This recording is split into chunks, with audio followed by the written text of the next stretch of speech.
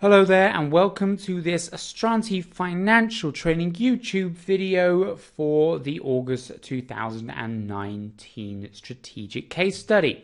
In this particular video we are going to be looking through a sample of the pre-scene test pack that we offer here at Astranti. Very recent pack, small pack added to the lineup of products that we have here at Astranti, just to provide a bit of comprehensive testing for the pre-scene. There's nothing very complicated in this. It's just almost a checklist of questions to run through to ensure that you have read the pre-scene properly. And that's very important because the pre-scene is given for a reason. CIMA expects you to use information from the pre-scene. They expect you to be well versed in information from the pre-scene. So it is very important that you ensure that you have read it, ensure that you have taken all appropriate notes from it.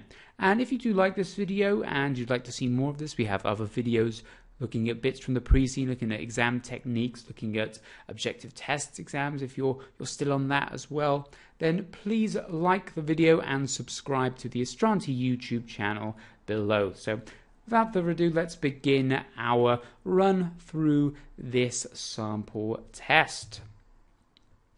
So first thing we have here is a explanation, pretty much what I have already gone through. That's in the actual pack. There are 30 questions, there are only 3 in this sample pack, and the purpose of it is to give you some background, some understanding, to test that you have read and understood the pre-scene, which is very important as it is the context of the exam, and you will be expected to relay information from the pre-scene, apply information from the pre-scene to the unseen scenarios that you are presented with.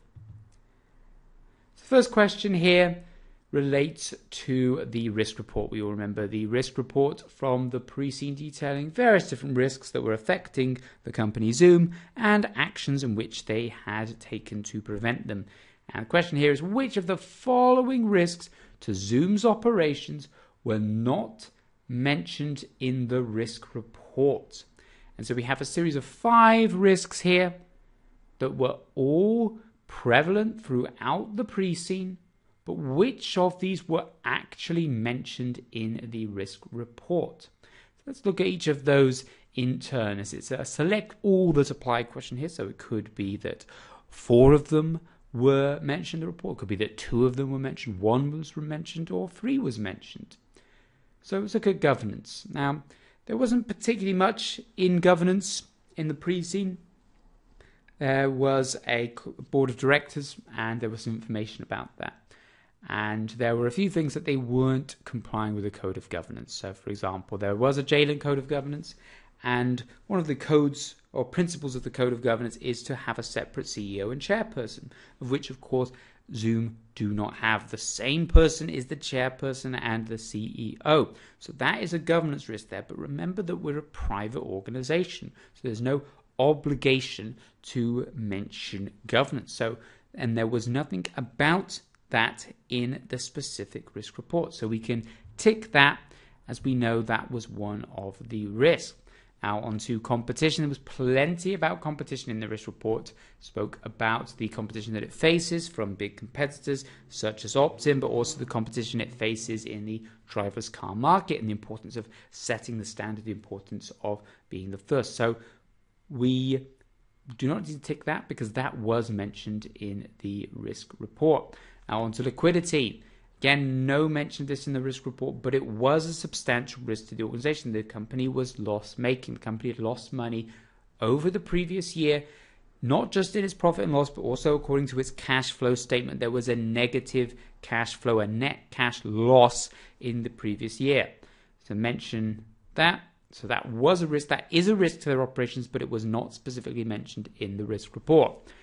And finally, we have employment issues and safety issues, both of which were mentioned in the risk report, specifically with regards to safety and if people are injured whilst using our services, if there's an injury or an accident caused by one of the driverless car systems, issues over liability, and also employment as well. We have lots of issues with employment because of the fact that a lot of our drivers rely on us, depend on us for their income, depend on us for their primary source of funding and financing for their own lives, and yet we do not call them employees. We do not guarantee them a certain amount of work.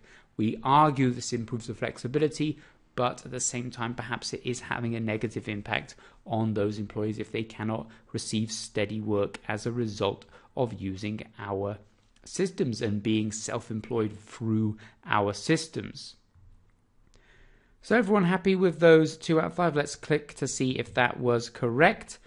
And yep, we can see here, and we've got the answer that liquidity and governance are all or both mentioned regularly and can be also inferred from the nature of the industry and from the pre-scene itself, yet there was no mention of them in the risk report.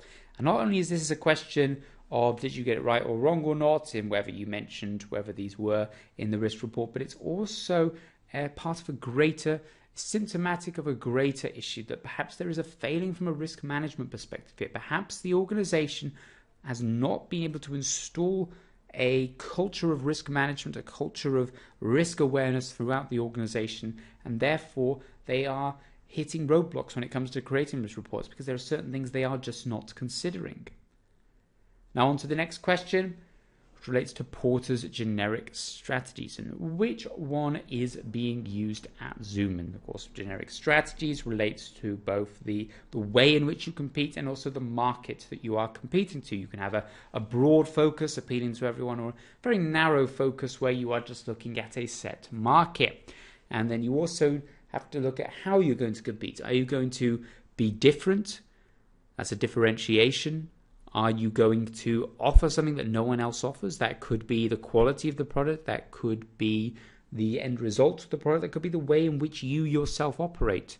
Do you perhaps donate to charity? For example, fair trade coffee. There's nothing different about fair trade coffee than regular coffee in terms of the end result. It's still a cup of coffee or still a pack of coffee grounds. But people are willing to pay more for fair trade coffee because of how it is produced. Not because it improves the quality, but because it's, and from an ethical perspective, it's beneficial, more beneficial to the farmers that grow the coffee. So we can narrow down what's going on at Zoom here. We do only appeal to the Jalen market, but we appeal to the entire Jalen market. We're not targeting very specific demographics. We're not targeting very specific cities or towns. And so we definitely do not have a focus strategy because of the fact that we are appealing to a broad marketplace. We're not going after a niche market. So that leaves us with differentiation and cost leadership. And it could be argued that we are somewhere in between, or we are leaning towards differentiation because we are a very charitable organization. We provide a much better return to the drivers than our competitors. So going back to the fair trade coffee example. But it's difficult to say that we are outright in the differentiation category because we don't necessarily offer a service that is that much different to anyone else. But by the process of elimination, we can still go for differentiation here because we know that we are not a cost leadership, because cost leadership relates to nothing other than being the cheapest provider in your market, which we are not. And therefore, we must be differentiation. As you can see, that is the correct answer. We're offering a high value service because we do cost a bit more. We do offer a bit more of a service, though, in that we do donate to charity and that we do pay our drivers more. So from a moral perspective, which perhaps will appeal to younger demographics, that is the strategy that we are operating. But it's not 100% conclusive. So there is the risk here, particularly when you're thinking of generic strategies, of being stuck in the middle. We're not really going after one market or the other. And finally, the third question in this sample, the company may want to take advantage of developing economies as their access to technology and smartphones improves. We know the company doesn't have any plans per the pre-scene, but if they perhaps do, if there's a good opportunity somewhere, they would be wise to still consider it. So what kind of strategy would it be to take advantage of developing economies as their access to technology and smartphone improves? Could it be product development? If you think about your ANSOFs, product development means you are taking a new product and applying it to your existing market. So developing economies means different countries that are developing, hence the term. So are we really offering a new product to an existing market if we try to sell our services into a new country? No, because it's not a new product, it's the same product, and it's not the existing market, it's a new market, so it can't be that. We have diversification. This is where you enter a completely different market altogether. So we're not going to worry about selling our services as a transport network company into Jayland anymore. We're going to move our head office to Neighborland, and in Neighborland we're going to set up a pizza franchise business. That would be an example of diversification. It's an entirely new product to an entirely new market. So again, it's not that. Emergent strategy, this goes off on a tangent from the ANSOS. It's not part of the ANSOS, but it is still an important strategic tool. Emergent strategy is where you have a strategy and you either adapt your strategy or you create a new strategy midway through the process as new information dictates. But that's not the case here, because we're not creating a new strategy based on further evidence. We are designing the strategy from the start, so it cannot be emergent strategy. So finally, we've got market development and market penetration. Now, the difference here is that both of them are appealing to the same product, using the same product. But one of them is taking that existing product to a new market. Now, market penetration is where you just try to expand your existing market with your existing product through discounts or offers.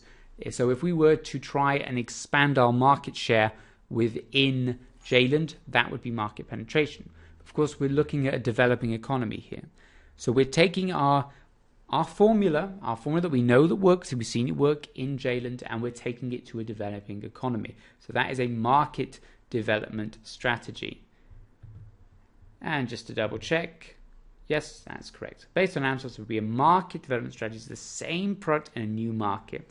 And also, another important thing here for you as strategic students to consider is the level of risk, which is part of your role in this case study, is to identify risks. And this would be considered a medium risk strategy, as we know our service. We know our service well, but we do not necessarily know if it's going to adapt well to this new market. That's where the risk lies. There might be cultural differences, there might be social differences, there might be differences in the speed in which the mapping software works, the way in which the app software works. So there may be some risks that we have to deal with. So that brings us to the end of this summary sample section. So if you do want some more questions, you can pick those up on the Astranti website. You can also take a look at some of the various different other products that we have. We've got analysis videos for the pre-scene. One's looking at the models that are relevant to the pre-scene. One's looking at issues, the industry.